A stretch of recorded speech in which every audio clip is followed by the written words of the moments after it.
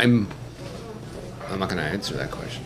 And I'm not I'll be honest about not answering that. But I show that Canadians are still positive about immigration. I think the polls still show that, but they don't want an immigration system that's out of control or that is going in a direction that doesn't make sense. And I was going to do a video today about a recent interview that was done with Mark Miller, but at the end of the day, it just kind of boiled down to the same old thing. Don't blame immigrants. Don't blame immigrants. It's not their fault. Well, you know what, Mark? Don't worry about it. We do blame some of them, the unscrupulous ones that choose to come in here under false pretenses and defraud our system and take full advantage of it. But we know better than to blame all immigrants. We'd rather blame the liberals. And that is what brings us to the actual topic of today's video, which is how the next election will be a battle for Canada's soul. I bring this up for two reasons. One reason has to do with the Liberals, the other has to do with the NDP. Let's start with the Liberals real quick. Northern Perspective had a very good insight on how Justin Trudeau might just resort to proroguing Parliament in order to avert an early election. Now, if Justin actually went through with this, it would be a travesty against democracy on an unheard level. I mean, we are not even back yet. At the time I'm doing this video, we still have a full week to go until Parliament resumes, and it's been 2.5 months since Parliament has been in session. So could you imagine if our rich kid prime minister actually chose to go through with this, to actually prorogue government just so he could avoid the inevitable? In another attempt to avoid the inevitable, now that Jagmeet Singh has broken up with him, Justin, I'm so sorry for pulling my support from you, Justin. I love you. I did it, Justin, because my MPs were threatening to pull me down from a leadership position. I can't do that. Justin Trudeau is flirting with Yves Blanchette, the leader of the Bloc Québécois, in an attempt to secure a similar deal as to what he had going with the NDP. What we are seeing here is a man who is desperate to remain in power. This is not good. Justin Trudeau is clearly demonstrating he refuses to let go of his position. And that is a very dangerous place for Canada to be in when you have someone who's already been in power for close to a decade and he refuses to accept that his ticket is about to get punched. That is call for concern. So that also brings us to the NDP. We have a nothing candidate in Craig Sauvé over in LaSalle. After my 11 years of experience in the municipal world, you know, I learned about governance, I've learned about how to get things done, and I'm absolutely shocked about the inaction we've seen from the Liberal government on questions like housing. We're living it as in this city, you know. There are lands that are waiting for social housing development and the financing's not there. They haven't put the money forward. So we got to get this done, and people need someone who has a sure voice and that knows that they want housing for people and they can fight for it. And I believe I'm the voice for people in this riding that can go get that money, they can go raise my voice and tell the government that, hey, housing is absolutely a priority. We got to get going on this issue finally.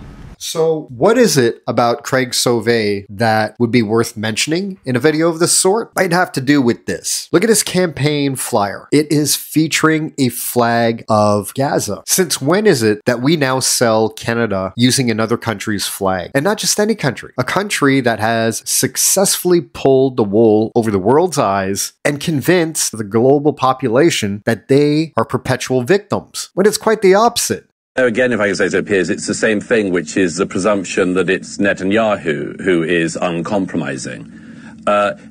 We end up with this, again, because Netanyahu is a democratically elected leader, and so it's assumed that some pressure can be brought to bear on him. In my view, it is not Netanyahu who's uncompromising. It's Hamas that's uncompromising. They could have handed back the hostages last October. They could have not done this. I mean, they could have tried to build a state since 2005 when Israel withdrew from the Gaza and handed the place over to them. Hamas could have used the billions of dollars and pounds and euros that British and European and American taxpayers gave them since 2006. They could have used those billions of dollars to build up Gaza. They could have made a booming in the good sense of the term, Mediterranean paradise. They could have created wealth for their people, but you know what they did? They built down instead of upwards. They built a tunnel network bigger than the London Underground for all of those years, and they squirreled away the money, just like Yasser Arafat did before them, and they made themselves rich. Why was Ismail Haniyeh worth billions of dollars? Why does Khaled Mashal, why is he worth billions of dollars? Why are their children like princelings who live in apartment complexes in Doha? Because they took the money of Americans and Brits and Europeans and they took it for themselves and kept the people of Gaza in immiseration and poverty. There has been since 2005 a complete counterfactual of what could have happened. But the Hamas leadership didn't want that. They have said themselves they want to use Palestinian children and their lives in order to pressurize the world. These are fanatics. They want the death of their own citizens, in order to get world opinion turned against Israel. Again, how do you negotiate with that?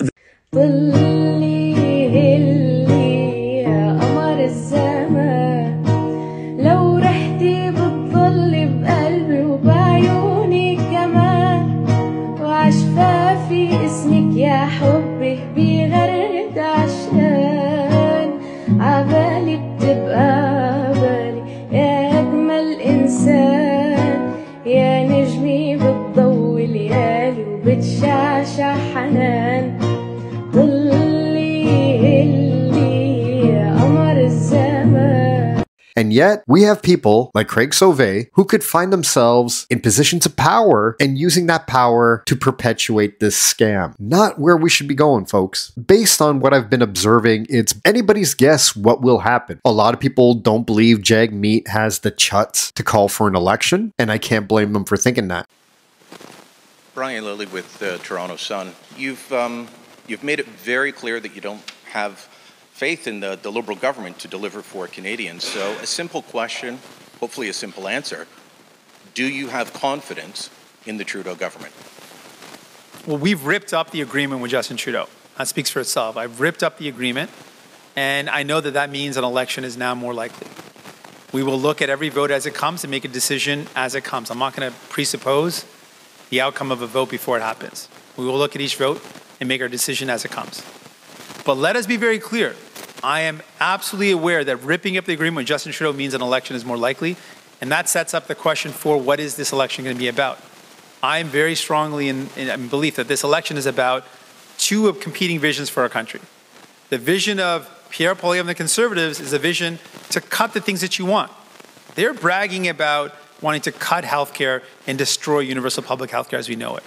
So the choice is, do you want Pierre Poilievre and the Conservatives to make our healthcare system one where you've got to pay out of pocket to see a doctor, and only those who've got money can get healthcare that they need?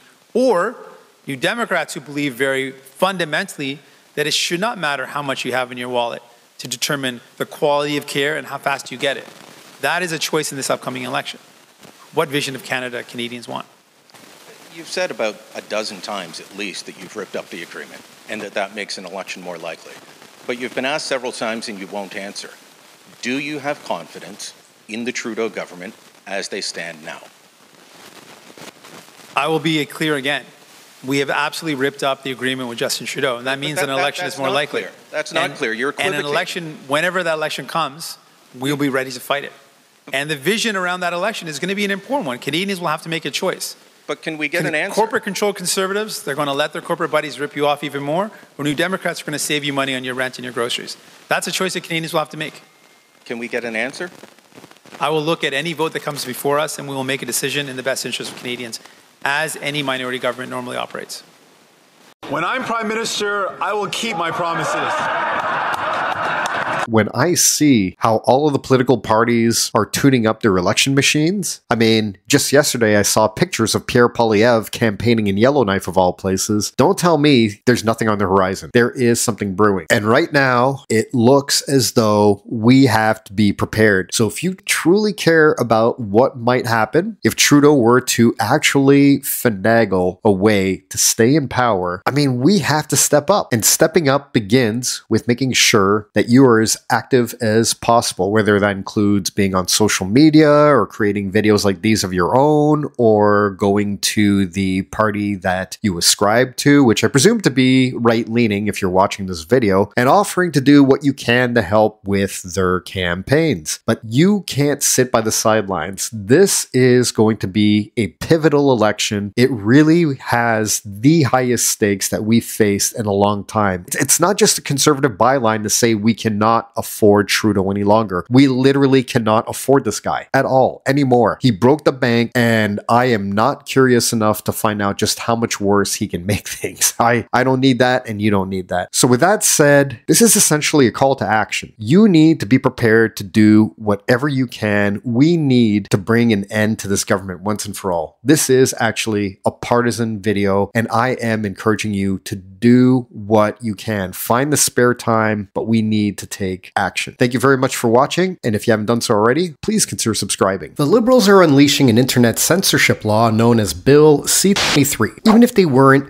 Three Oceans can be deplatformed at any time for any reason. That's why I want to invite you to join the Three Oceans newsletter. If standing up against mass immigration, excessive taxation, the housing crisis, and the woke agenda is important to you, joining the Three Oceans newsletter is the best move you can make. It's free and it will never be deplatformed. Unlike this channel and other social media accounts, the Three Oceans newsletter is no holds barred and uncensored. Also, you can count on your data being protected and not being monitored like it is on social media. So visit 3oceans.ca. Once again, that's 3oceans.ca to subscribe and beat the woke authorities trying to control the narrative like they control your government.